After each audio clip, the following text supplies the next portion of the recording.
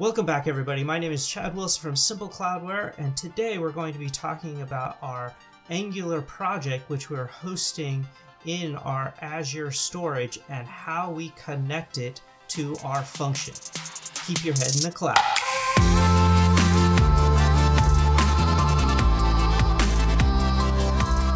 Combining storage and functions is absolutely essential to create a tiered application which will automatically scale. This is actually the magic of the cloud. We've gotten completely away from the old generation thinking of servers and apps on servers and creating load balancers and all of this madness, which is totally expensive and hard to maintain and keep going, especially when you need to start scaling. So now we're relying on the pure cloud storage and functions to do this for us, and it is almost free.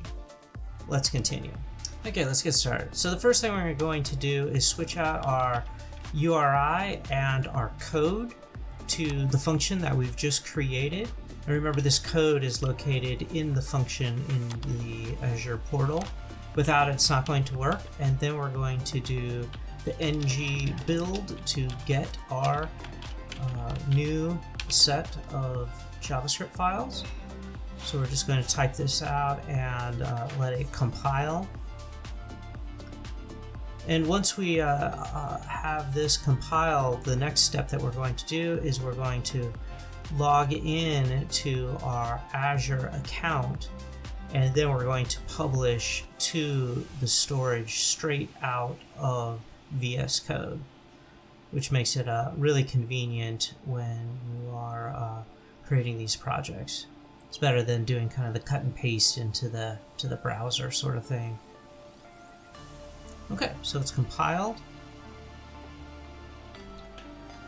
So let's come up here and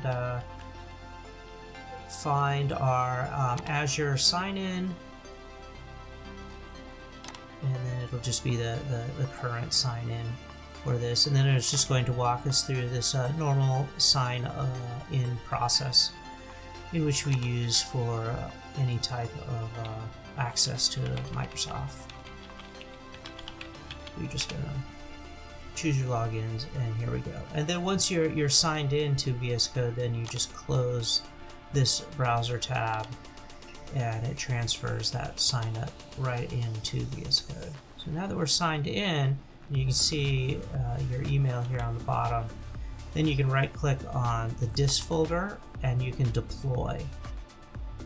And then it'll choose the bucket that we created when we did it manually. And it gives you the warning, and then what it does is it erases everything and then sends up your files directly from the directory.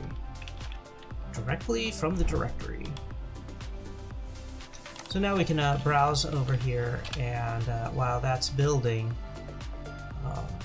set up the CORS that you're going to need as part of the function, because your storage cannot directly call your function without the CORS setup. So we just go over here to platform features, and then you'll see the CORS, and then you add in the URL minus the last slash, and then don't forget to push save. Cool. And sometimes it takes a couple of minutes for this to take effect. So when you do this browse to website, it doesn't come up immediately. That may be the problem. But what we're looking at with this, actually, if it can't find any of the files, you have to go to your Angular JSON, and you can search for dis. And what we see here is the default creates a folder which you're not going to use as part of the promotion to your Azure storage. So you got to knock that out and then rebuild it. So it's a common mistake. So it's good that we're kind of getting into it, because it can be kind of confounding that you push publish and then it's still broken. just go over here to your Angular JSON. And then we're just rebuilding it. And you do need to rebuild it so it knocks that folder out of the disk on your local drive. So we're just going to wait for this to finish. All right. So now we do, once again, right click on disk, deploy, pick your bucket, and delete and deploy. So now that we've knocked this folder out, we should be fine.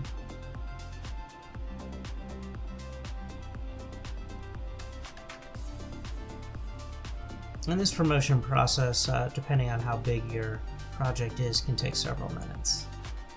But since this is just such a small project, it's pretty quick.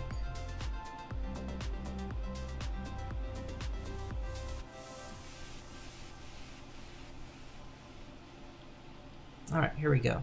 So now we can browse, and it looks like it's bringing it up. Yep, great. So now we'll use our API test, which always comes in handy. And we are now, let's hit it another time. Perfect, so we have the here, which means that we have connected. Congratulations, we've gotten into the nitty-gritty details of how we configure our Angular app and set up CORS on our function so we can connect these two tiers together. This gives us the ability to create applications at scale for pennies a day. Hit that subscribe button and the notification bell to join the community. And click the like button so that people just like you can find this video. Questions, comments, suggestions, please write them below. And remember, keep your head in the cloud.